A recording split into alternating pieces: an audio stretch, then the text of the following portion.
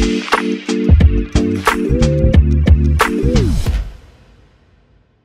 right, hello, and welcome back to the Chase Thomas podcast with old friend, the oldest of friends, David Roth. Hi. You know, we're both so old now, man. I'm 66 years young. I've got had a lot of work done. I guess it's obvious because there's a visual element to this. Yeah, so these are all new. Cheekbones. How's your vision? Because can I tell you a funny story about my vision? Go ahead. Okay. So I'm wearing glasses. I'm nearsighted. I've been nearsighted since I was like 16 years old. And it's gotten like I was able to get by with just needing them at night for a while and like just to see the board in class which is everything about just adolescence is stupid and what kids will pick on. Like, oh, you can't see the board? What a loser. What are you? What? Yeah, how is that I'd love to look at what teacher writes on the board. That's where I get my lessons. But I know. It's so stupid, but whatever it was one of those things. Yeah, you're self-conscious about it, and you're like, this is silly. Why was I ever self-conscious about it? And it's just, as I gotten older, it's gotten progressively worse, and then there was a big jump in one of my eyes a year or two ago, and I was like, oh, that's not good. Where he was showing me the prescription, and like when the optometrist is like, is that you can't see that one? And I'm you don't like, want to see any face acting from those guys when you're in there. You're like, oh, this is bad. And then, but I've never worn contacts. I tried it when I was when I was in high school. You know, I haven't either. It's I've never horrible. Done it. Yeah. Did you know that it's mostly a woman thing? That if you look at just who buys contacts and like how that works, it's such a small male market. Like, really? Very, very small. It's mostly women. And I asked my optometrist about this because I was like, my wife, who has perfect vision and didn't have to deal with it, my mom has worn contacts her entire life.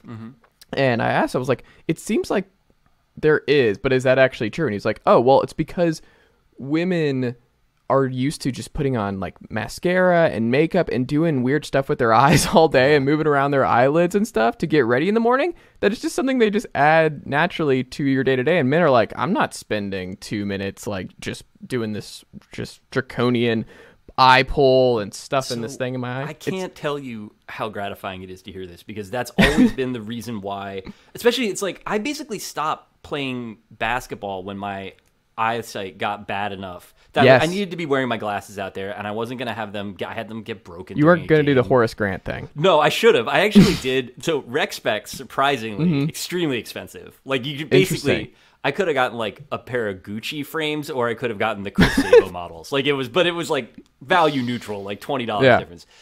So, but I could have the easier way there would have been to just get contact lenses and wear them for sports, which is what you're supposed to do. And the whole of the reason why I didn't do it is like I don't want to touch my own eyeball. Yes. Like I don't want anything to do with these. Like they're important to me. I like to use them for the things I use my eyes for, but like no touching of any kind. Nothing goes in. Like, hopefully nothing comes out.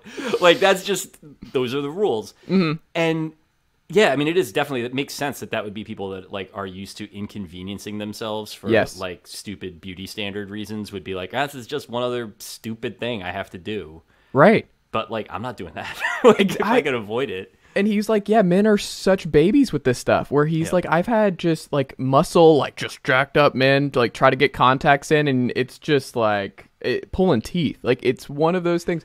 And I kid you not, an hour practicing. So my wife had a mandate. She was like, look, you can do the glasses, no glasses, whatever, but for the wedding, you're wearing contacts. And like it was this looming black cloud for the last like 2 months before my wedding. You'd have to buck up at least once and touch the eye. Here's what I did though, and all my best friends who were in the wedding were like, "This is the most Chase thing I've ever heard." Where I have a good relationship with my optometrist, and I spent an hour trying to get it in and trying to figure it out, and I was like, I don't trust myself on wedding day. Like, this is not going to happen. Like, this is clearly not for me. My eyes are red now because of this whole experience. I hate all of this. This whole thing is terrible. And I was like, can I come in on my wedding day? Can we just meet up and you just pop these bad boys in? And then I'm on my way and I'm ready to go. And he was like, absolutely.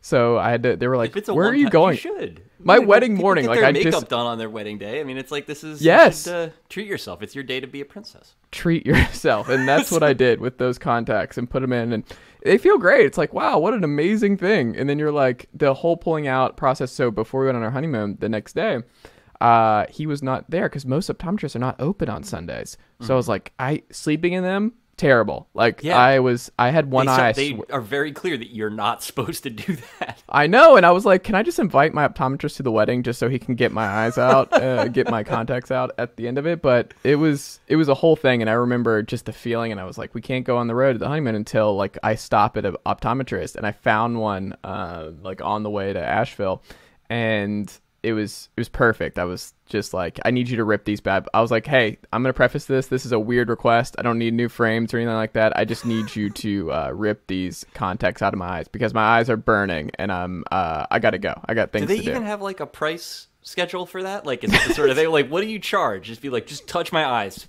And just very briefly, there's a thing in them. Yes. You know what it is. I think they're more concerned about like the legal ramifications of messing up my eye by doing the process. And I was like, I'll sign whatever. Like if you blind me, I'm okay with the consequences here because I just need these out. Whatever you got to do. Because I'm not going to get them out myself. But I feel like that's definitely like contact lenses are for people who, especially like in my 20s, would have been like, I was not responsible enough to have those. Because I would have been the person that like left him in for like 5 days because I was like, 1,000%. Oh, like and just that's stupid. What? Like we're at the bar and they're just like, what's going on? Like your eyes are like dripping. Like there's like when was the last time you took your contact? You're like, oh, contacts. That's right. Those have been in for a while. Wow. Okay. Yeah. Not. Not for me.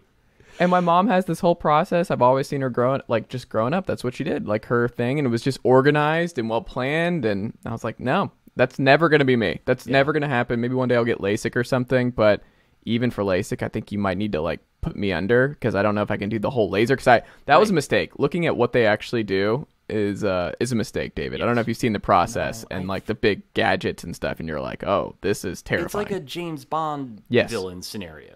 Like you're definitely. Like they're like, I expect you to die, you know, and you're like, okay, well, I'll see you in half an hour when you're done fixing my eyesight. But it is very like, I think that this is the lowest amount of intervention that you can do, basically, like just to get me back to normal. My eyesight isn't bad. It gets worse. I go like, half a prescription down every couple of years or whenever I need to get stuff like replaced.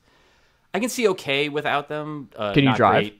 I wouldn't drive without them, no. Okay. Not at this point. I mean, I can drive in the sense that, like, the broad strokes are there, but, like, reading a sign or something like that, I'd have to be real close to it. And it's weird, though, that you said that, like, when you realized that you needed glasses, because I remember I didn't get mine until I was a senior in college, I think. Oh, wow. And I definitely needed them before then, but it would be, like, I would get to class late, and then I remember saying this to a friend once. I was like, it's stupid that I get there late. I get to everything late, but like you get there late in the big classrooms and like you can't even see what they're writing on the board. And it's like, no, you can see it.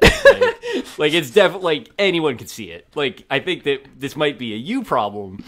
It wasn't even that big a classroom, and I was like, oh, like so not everybody is like struggling if they're not in the first 5 rows to like read something that a guy is writing in chalk consciously as big as he can write it. This is such a guy thing, too. Like, that is the most guy thing ever. It's like, man, it sucks getting to class late where you can't see the board because I got in there late and I'm too far up. And they're like, nope, we can all see it pretty far up. And it would just never occur to me that it wasn't supposed to be that way. That is very, like, I mean, that's been, like, a running thing on the Distraction podcast with Drew is that both of us sort of are, like, in awe of what disgusting idiots our younger selves were, that he was like, yes, I had a Foreman grill, I used it to cook dinner every night, like I needed, but like, until I had like a serious girlfriend, I didn't know you were supposed to clean it. I thought it just cleaned itself. And it was just like so gnarly to imagine like that version of him, like 25-year-old Drew Bear just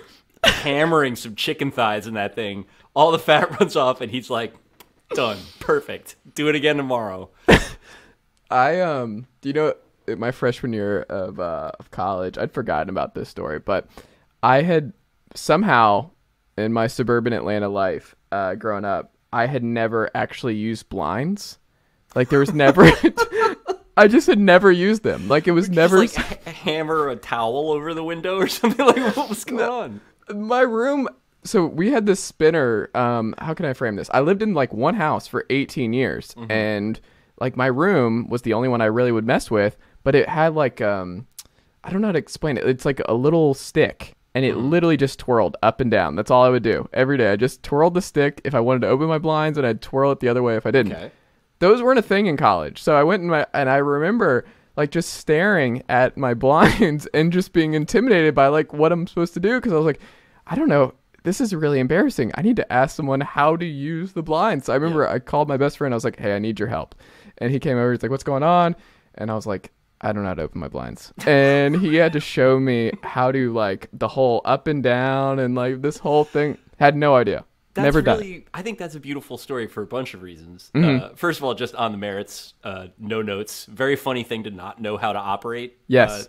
But I like the bro care element where you like called somebody you trusted and you're like, I forgot how to tie my shoes, dude. And he's like, Yes. all right, I'll be right over. Like to show you how to like put the choo-choo through the tunnel and pull it tight. These stories can't happen anymore though, because everyone's documenting everything. So this is like right before like the Instagram's just for pictures and Snapchat's not a thing. So there's no video of my friend just recording me in my dorm room being like, look at this dork not knowing how to do last moments of anonymity. Yes. I also feel like you picked a tough one because that's like one of those things where as much as there is on YouTube, I think there's probably not a how to use blinds instructional video on there. That's like one that they haven't gotten to making that one yet. Yeah. Like no one thought of it. Yeah. Well, there you go. And there's no way of knowing if they're good or not. Like there's a video to which I return often is, have you seen the video of that woman making an old fashioned that involves like emptying like half a bottle of Jim Beam into a pint glass with some ice cubes? Like, just because it's an instructional video does not mean you should follow those instructions. Like, sometimes. But there's so many people that do, though. You know that so many people watch that and we're like, I guess that's what we're supposed to do. That's how it works. I think it would be hilarious to make that drink. Make yourself just a 12-ounce old fashioned. It's got a bunch of like 2 orange wedges. 16 ounces of straight bourbon whiskey. Oh my god, I don't even know. Like, I guess the other thing too is just like cleaning your laptop, where you're like, I didn't know you could clean it. I just thought it once it got dirty enough and nasty enough, throw it away. You get another working. Yeah. Yeah, there was a lot. I mean, college was great for that too, just because you were confronting like the limits of like how babied you were, and there was always somebody that like had it weirder. Like I had a guy on my floor that had never cut his own toenails. He was from a foreign country. His grandma had done it. That was just how his family did it. And like no one walked him through it, but they were like, it's just like cutting your fingernails, but a little bit harder, and you gotta lean over and use, they're on your feet, of course. But then there was still stuff for me that like I had done laundry, but I had only done laundry like in the machines in my parents' basement, and so you go to like these like coin op things, and they're all big, and I was like, where I have to like, I was really into cleaning the lint trap. That was a real like, you're just like terrified of burning down the building. Exactly. Like I was like, this is not going to be my fault because I'm like washing my like Circle logo the game hats over and over again, and in this case, like it was all these like industrial machines. Like I was it's like the cavemen in 2001, just like banging a stick on the side of it, trying to get it to do what I needed it to do. Incredible. Well, now look at us, high-functioning adults, married, doing our podcast mics. Mics. It could happen to you. Anybody that's listening or watching, eventually, I get comments sometimes still. Like they're like, "What is that hair all over your mic?" I have a floof dog. Like I have a Keeshond that just sheds. She's asleep right behind me right now. I will clean this, and this will be full of her hair by the next day. It's just, hey, when you have a floof dog, it's over. Like I've given up. Like the floof is everywhere. Good content. I'm assuming like you got a cute animal to photograph and stuff. I do. Like the wedding photos of her, we got her coming in at the end, like running down to see us. She's a very front-facing member of our family. She's all about it. Being able to, that's like, and also respect you for getting it together enough to have like a dog when you got married. Yes. I know a lot of people that like, they weren't at that stage in their life until like you get married first, then you're like, okay, I can do a couple of basic things. Maybe now I can have a more involved pet. Yeah. Like I've had a turtle for 20 odd years, but that's a very low impact pet. What is his name or her name? Marvin is the surviving one. There was another turtle passed over the winter. Which was sad, but it's like were they siblings? I don't know. So I bought them out of like a drywall bucket on Canal Street in Chinatown in New York. They were just selling. You could get 2 of them in a little plastic container and some food for $20. This was probably like 2002. And it was a total impulse buy. Like just me, I'd like met friends for lunch down there, and I was like, oh, these guys look cute, and I brought them home. And then like later in the game, I learned that turtles live for like 40 years. So I am pot committed to these dudes. The one, George, who died in December, was like at least 20, like he had a good long life. Yeah. And yeah, like as far as I know, 40 years? Yeah. So I took Marvin to the vet recently, and the doctor was like, he's not going to live another 20 years. He's going to live at least another 10. So that's like a 30-year lifespan. He's healthy. That's just how it is. There's a pond in Central Park in Manhattan that is full of just this type of turtle, and I'm sure because they're not like native to here, but I think it is like the result of people that got them on a whim, and then either they were like moving into a no turtles co-op, or just were like, I did not sign up for 25 more years. Like everyone does the Googling after getting the turtle, where it's and then they're like, oh, so this will outlive me. That's cool. Yeah. I'll just put that in my will so that who gets the turtle? Yeah. That's amazing. What kind of turtle is it? It's a red-eared slider, which is like a real common.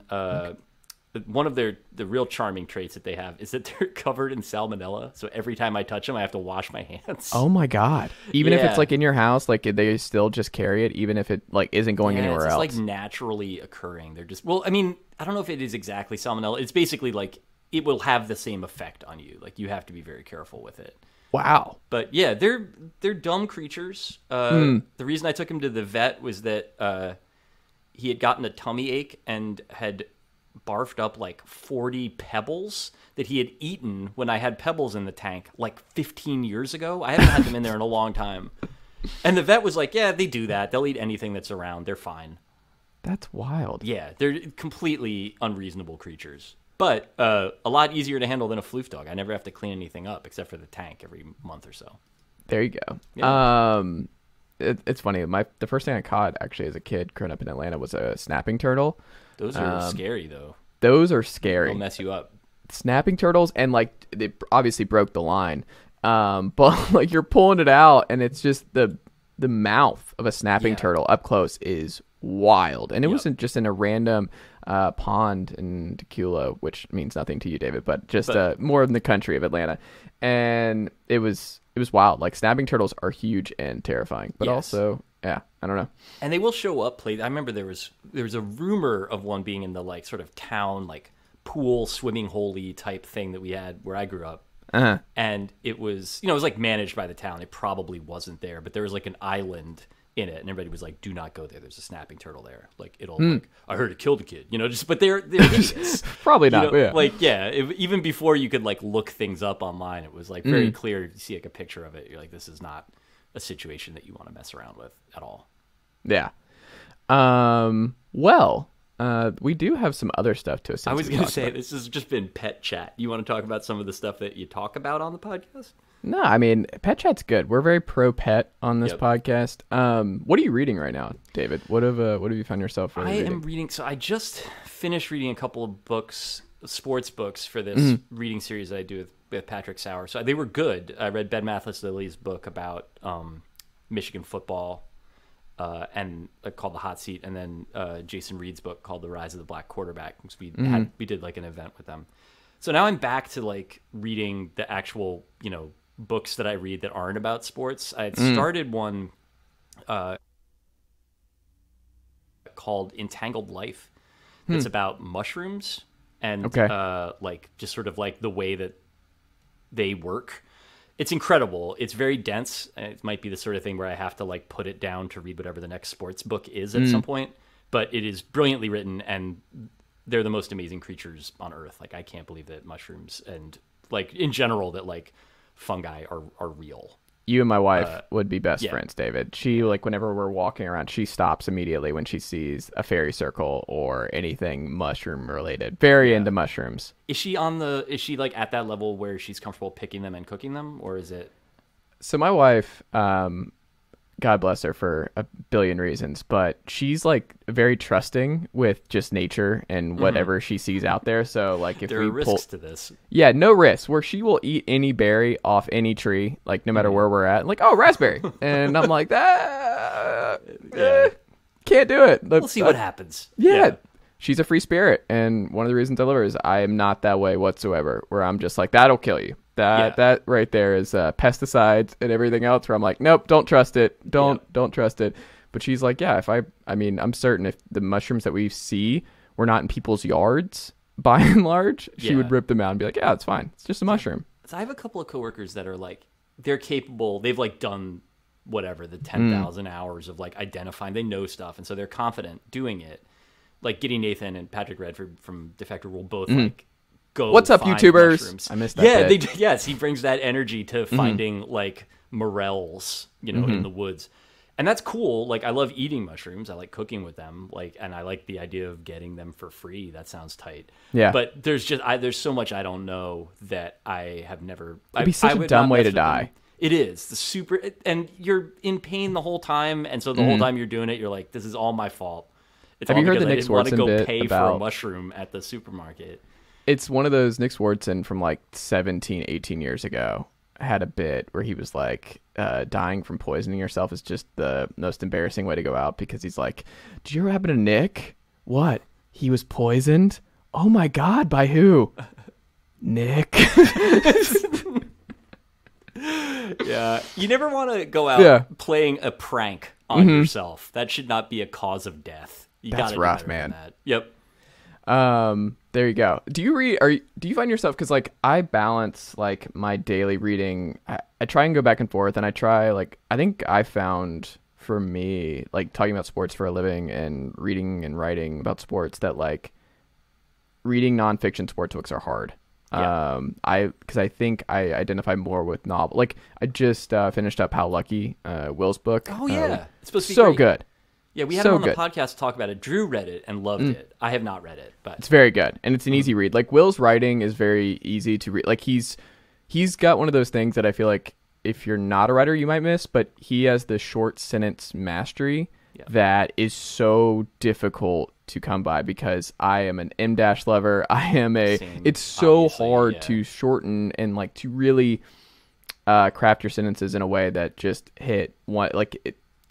It's a special talent that he has that I wish I had. I envy it because I don't have it, but it is also like, it's that, there's something to this. I think that like, depending on who you read, when you're like figuring out how you want to write, you sort of, for me anyway, that like, I just assimilated all of the different things that I liked from the writers that were important to me when I was young. And then I've just been mushing them together in different formations and adding new writers on top of it ever since.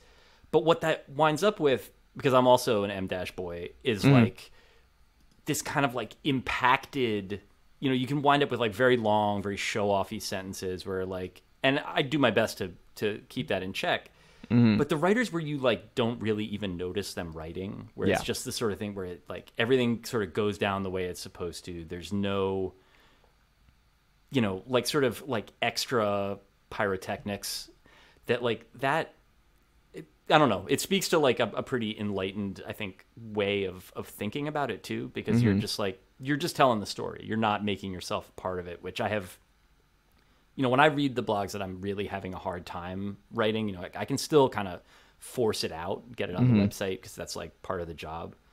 But they feel overworked in a way that like when I'm right and when I'm feeling good about what I'm writing, like it's never easy for me. Like I like just have a hard time focusing on stuff to a certain extent, but you can see when I'm forcing it. And I think like you can definitely tell with Will, I think it's always been the case. I mean, with his writing, like whether it's movies or sports or whatever, that like when he's right, it's just like, one long finished thought presented ably. Like it's a great thing to be able to do.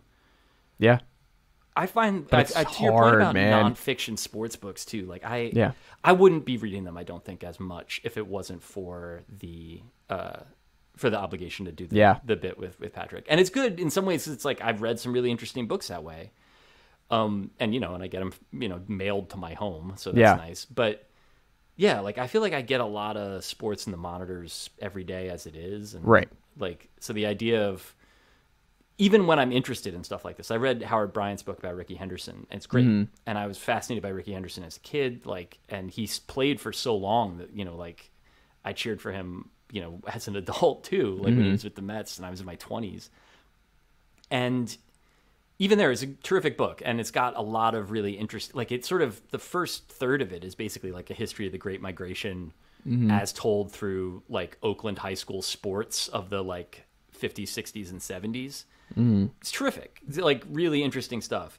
And yet, if left to my own devices, I would just read a novel like Same. all the time, because that's like the sort of vacation I'm trying to get from reading is like you get that more from fiction than from anything else. Yeah, I think that's because I'm right there with you, because if my bookshelf is all right here, and I mean, I'm looking at it right now, I would say it's probably 70% novels, and then probably like 20% political nonfiction, and then 10% sports nonfiction. It's just not, and I wonder if it's for other people, like people who are accountants or whatever for their day jobs. They're like, oh, it's an awesome sports thing that I can spend a lot of time jumping into because I don't have the time to jump into this. Yeah. It's like some cocktail chatter for me that I can just talk about this new sports book that I read and like, oh, this is cool. Do you know about this person and blah, blah, blah. And it's like, that's not me whatsoever. Like, books are my escape because I spend so much of my day, like I have to read, like you said, on the monitors. Like we have to spend so much time on PFF and Football Outsiders and ESPN Plus and everything else that you're like, that's just so much of my day. That's not what I want to do when I'm on the couch. I'm always really like wary of complaining too much about that, because it's like once it became clear that I wasn't going to be a professional athlete when I was like 12 or 10 or younger, it was like, if the second best thing was like, yeah, you're just gonna like think about baseball all the time and write about it whenever you feel like it, that sounds great. Like that is really good. That's better than like, I'm happier doing that than I would be like having a real job that contributed something to society, for instance. And yet like there is this element of it where it's like, even if it's something that you care about, even if you'd be on PFF that many hours every day at your regular job just because like you want to know more about Justin you're quiet Herbert, quitting. you want to know everything about Justin Herbert or whatever, there's still the challenge of like then feeling like you're obligated to do it. Really just like it changes the whole valence of it, the vibe of it. If you wrote a book, do you think you would do a novel? Would you follow the Drew and Will path? I mean, I wrote a novel when I was in my 20s and it didn't work. Why didn't it work? Because I wasn't a good writer yet. I mean, also, it like I wrote it. I mean, I finished it. I had an agent who tried to sell it, and maybe it would be different now because I have like Twitter followers. At the time, it's like there wasn't even any of that, so there was no way to. I was just another, butthead trying to write a novel about being sad, and there's those are abundant and of low value. I would love to write a novel. I think if I had to, write a book, period, I think it would be easier to do like a collection of essays or whatever, but I've never really gotten it together to even try to do that. I mean, I think some of it is that like the process of writing like helps me figure the world out from one moment to the next. And so I really am like in that way habitually like a blogger. Like it's just like as I take things as they come in that way and I process them. And some of the more involved stuff I do, it's like, you read, like if you're going to write stuff about like Brett Favre and this whole thing in Mississippi, like you're going to read like 2 years worth of reporting from Mississippi Today. It's not the sort of thing where you like read a blog, read and react. And yet like, even that is like, it's a discrete process, like you sort of know when you're done. And maybe I'm like putting books on a pedestal or maybe I'm letting myself off the hook on like doing some actual harder work. But that feels like so much more open-ended a process that I've always found it really intimidating just to think about.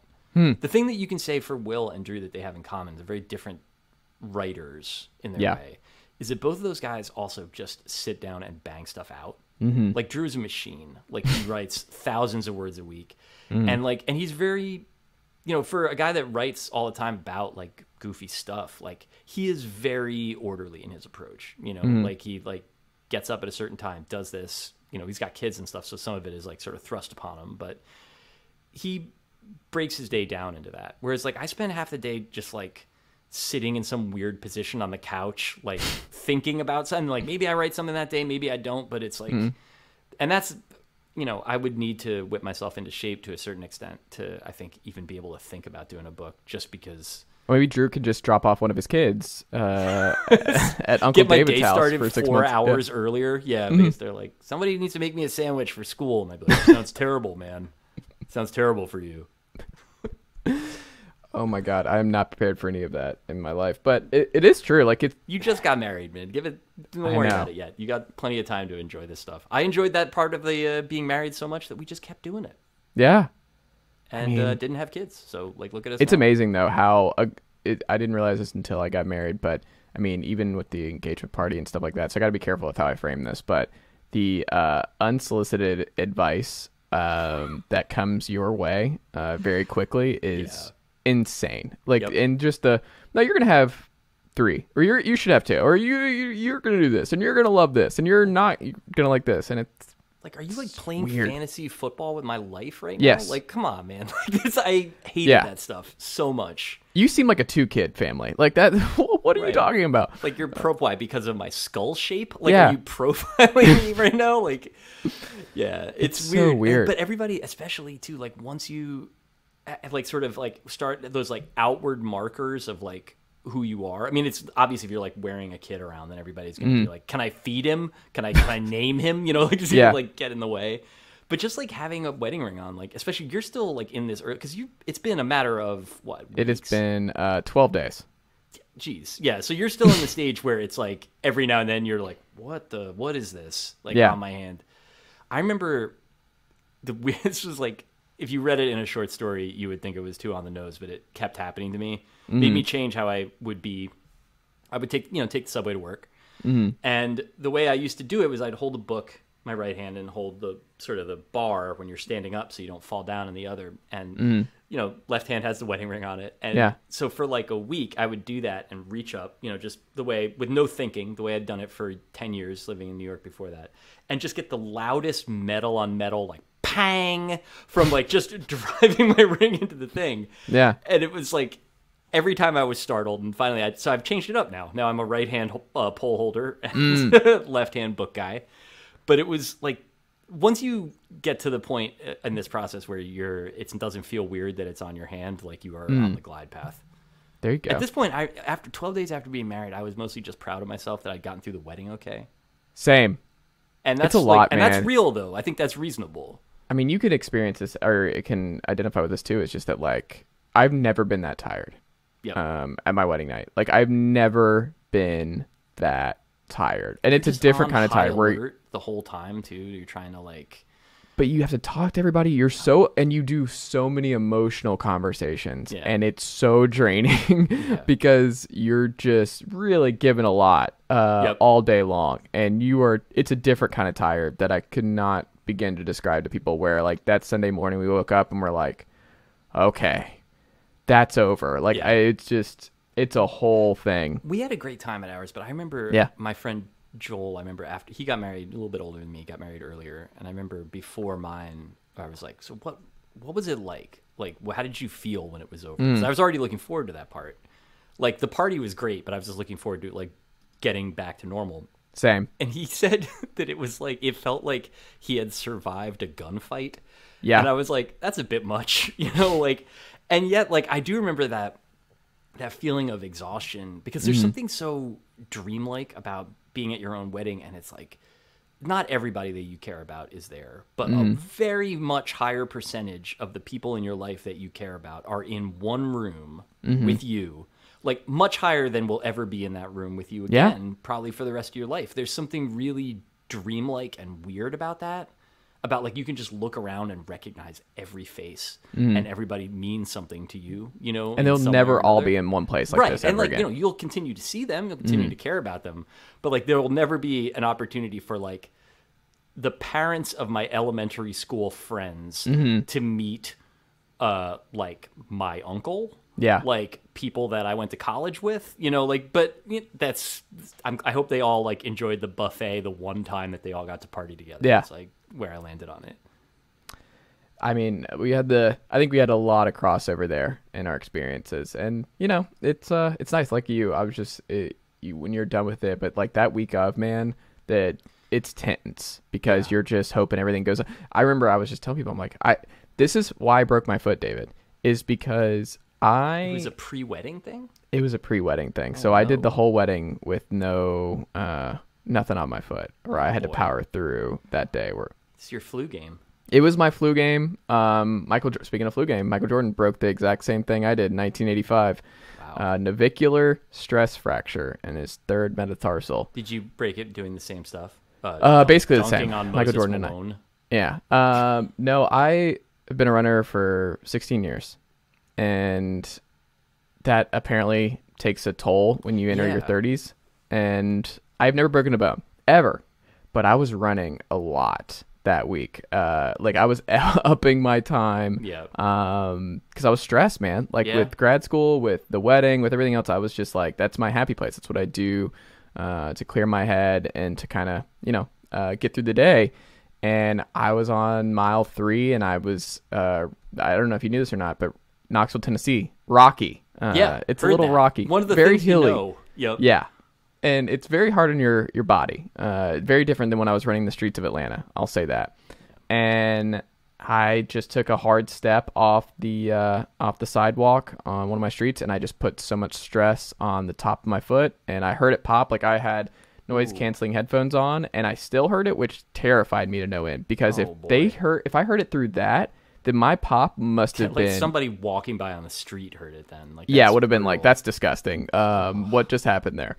And I just it was rough, so I stayed off it Wednesday and Thursday, and then Friday was still mostly off it, icing it and all that kind of stuff. And I got an X-ray, and they're like, that's when they found out like there was that. And they were like, you can't really do more damage to it over the wedding, like it's kind of already broken. And it's like the whole thing too, it's like the now canceled certain comedian who had this bit where it's very true. When you get to a certain age and you're not an athlete, and they're just like, oh, it's just shitty now when you just tear something or you mess. It's like Ozzy Albies tore his foot, broke his foot the same way, and he had immediate surgery, and he's back and he's rehabbing hard, and then he's just back to normal. They don't do that with normal citizens. When you break your foot, it's a very different experience where they're like, you're going to be in a boot, and we'll see what happens. There's no circumstances under which they're going to be like, Mr. Roth, we recommend Tommy John surgery. Yeah. We're going to get you to Neil Ella Trash right away. No, they'd just be like, you're not going to ever throw good again, which is fine. That's 100% what they were telling me. Were you throwing well before? Yeah. It's just like, that element of it. You're just going to be in pain, and you're going to just see how much you can withstand, but your foot might not be the same. Did you get to a point in the wedding where you were able to enjoy yourself? I hope that you did. Oh, yeah. All right, good. But I will say, the end of the night, I was stressed as hell beforehand, but it was that there's some point where you realize that nothing you do is going to change what's going to happen, that it's just in God's hands. It's in a matter of gravity, whatever you want to call it. At that point, you're just sort of like, all right, well, now it's a party, and I can have a beer and do what I need to do. Well, that's the other part. You just take your mind off it. That's the big part of it, is like, I was not thinking about my foot. So there's part of the endorphins and that you're not aware of what's going on, really. And then at the end of the night, though, so that's when you crash and realize, oh my God, like the pain was immeasurable at the end of the night. But I will say, this was something that scared me, because I got really mad at the photographers, where they probably still think I was joking, but I was so mad because they asked me to dip my wife as we're going through the sparklers and the end for the photos. I get all that.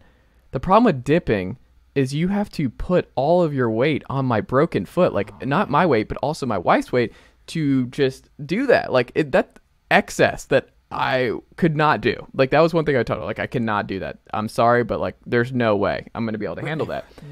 Did they have a counter argument? They were like, no, we always take these photos. Well, no, it was just in the moment. So everyone's like, yeah, dipper. So everyone at my wedding is just like in on it. So I have no choice to try because everyone's staring at me to do this thing. So I knew, like, I was mad because I was like, I'm backed into a corner here. I've got to at least attempt it in the moment. When I tell you, like, I've never screamed internally more than when I got halfway down and I was like, nope. And I like hopped around and I was like, we're going back to the cabin. We're done. Like, this is the end of the wedding. I can't do anymore. I almost just fractured my foot worse, and I'm going to lose my foot if we stay at this wedding any longer. So we need to go. That's a matter of priorities. Like, Yeah. it's important to be married. It's important to get good photos. You're going to Yes. need that foot for like pretty much the rest of your life. Yes.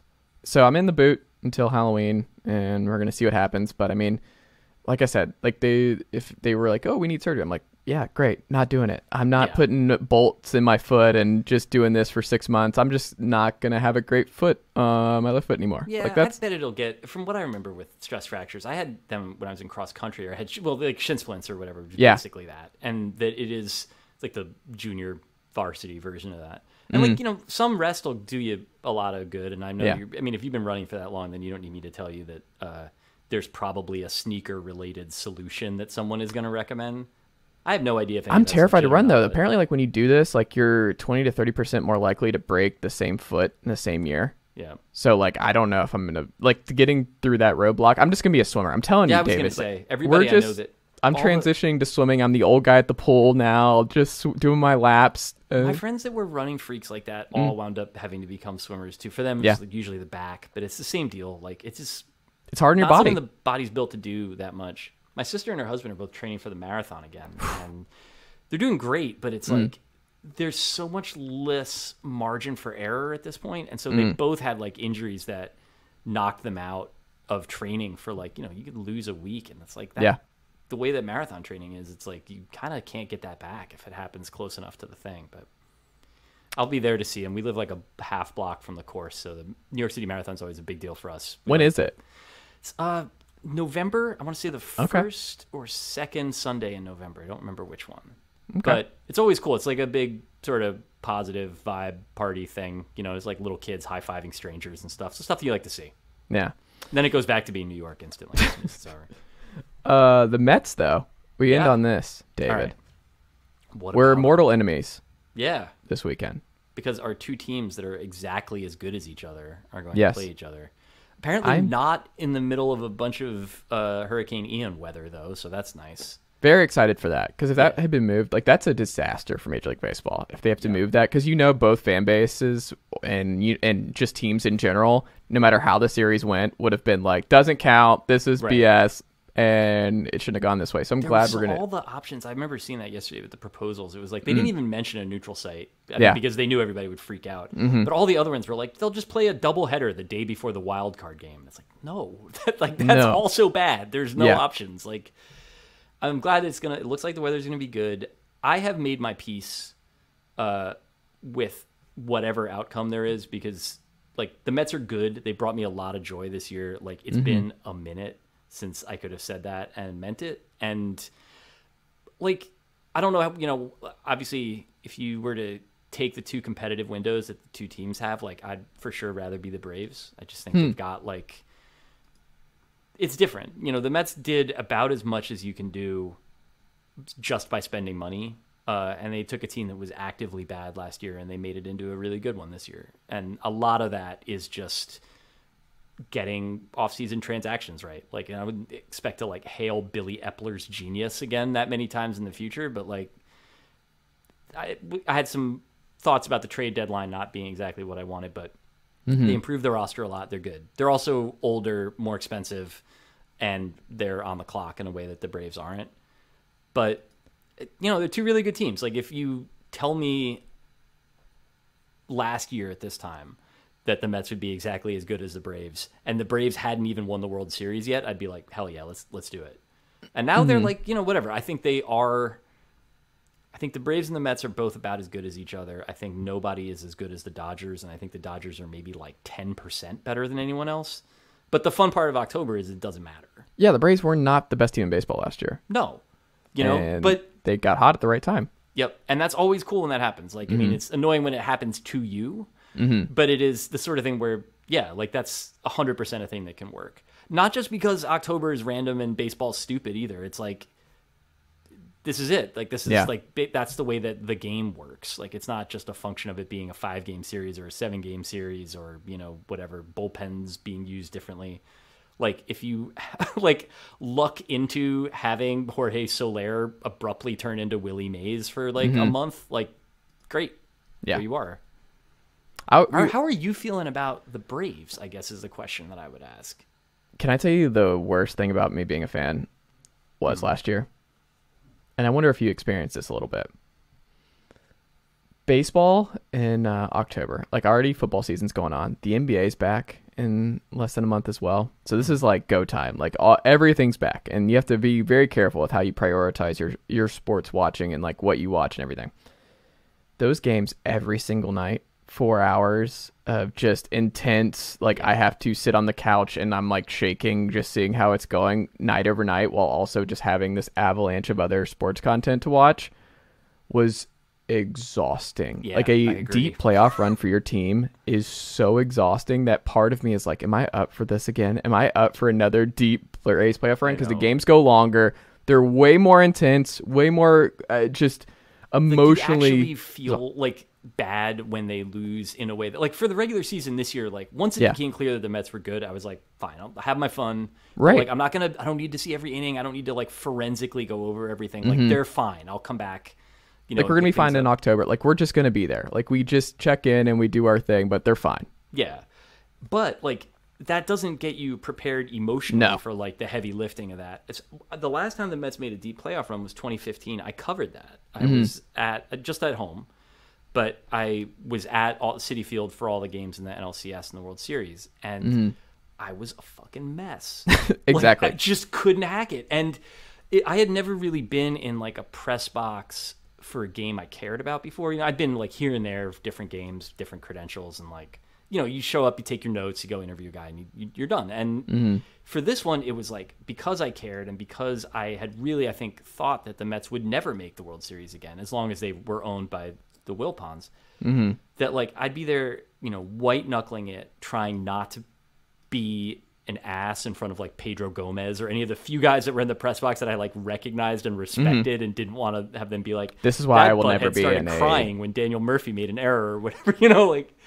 But I would go out every game. So I, you know, had my computer, did the, you know, got set up, do the things you got to do, and then for one inning, I would go out, I'd buy one beer, and I would just power walk around the stadium and drink that beer and yell, and like if like a stranger wanted to high five me because like Juan Uribe did something good, I would high five that stranger. But that was my time to like try to be a normal person, and then I would have to go back up, you know, or be myself, I guess, and then I would have to go back up and try to be a professional again.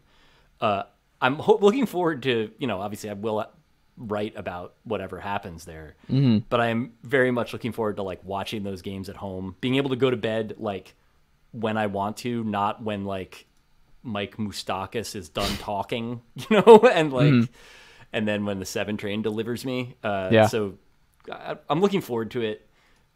For now, it's easy for me to say that. Like, we'll see how I feel. Like, if we wanted to check back in 3 weeks and we both just absolutely look like shit with like big Pete Davidson rings under our eyes because we can't sleep because of how anxious we are, then, you know, that would be a funny punchline to this. I hope that doesn't happen, but I don't know.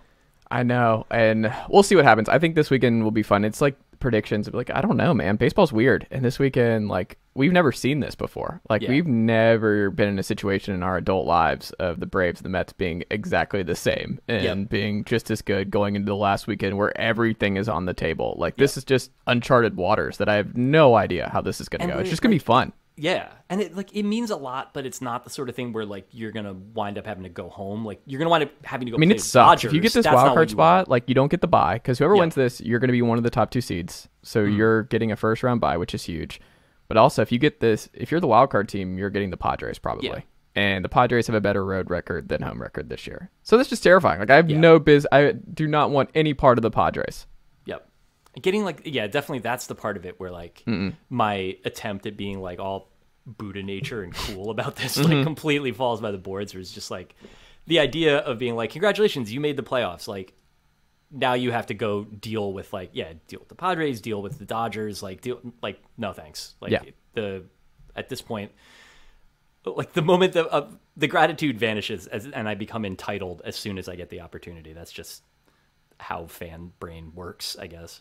There you go. I mean, Big Boy's got an owl, pet owl, so it's everything's coming up Atlanta right now. I feel good about that. They're a good team, man. If they weren't the damn Braves, I'd probably like them a lot more. But... There you go. I also got this. This doesn't look this heavy. So this is Grimwald. Like got him in Asheville during our honeymoon, right? Just super cool. I'm a big gargoyle guy. Gargoyle guy. And all into it. this is made in Atlanta. And I was like, done deal. Like, made in Atlanta. I need to know where this came from, but just the cool stuff like that. So very big into owls in this. There's a gargoyle factory in Atlanta? Apparently, like, because this you gotta guy track this was down, made. Dude. I would like to know more about this. He's like 25 pounds. This dude is heavy. Wow. And he's reading, so his name's Grimald. And yeah, big fan. Yeah. Congrats on the gargoyle and getting married. Thank you. In that order. Yes. But yeah, thank you for having me on, dude. I appreciate it. This was a blast. I'm glad we were able to reconnect, my friend. Good stuff. Yeah, it's been a minute, but I'm very happy to be able to do it again. So sometime in the next 5 or 6 years, I guess we should pick this back up. Yeah, I think so. We should do it more often. Sure. Often, David. All right. Well, don't forget, folks, go subscribe to Defector.com, a very good website if you have not already done so. I'm subscribed, been subscribed for how many years now has it been? We just had our second birthday in early September. There you go. It's well worth the monthly subscription cost. And listen to The Distraction with Drew and David each week on Apple, Spotify, wherever you get your podcast. David, thank you so much, and I will talk to you again very soon. Sounds like your dog is up. All right, take care, dude. You heard that, right? Yeah, I did. Khaleesi she's done with the podcast. Bye, right. David. See you, man.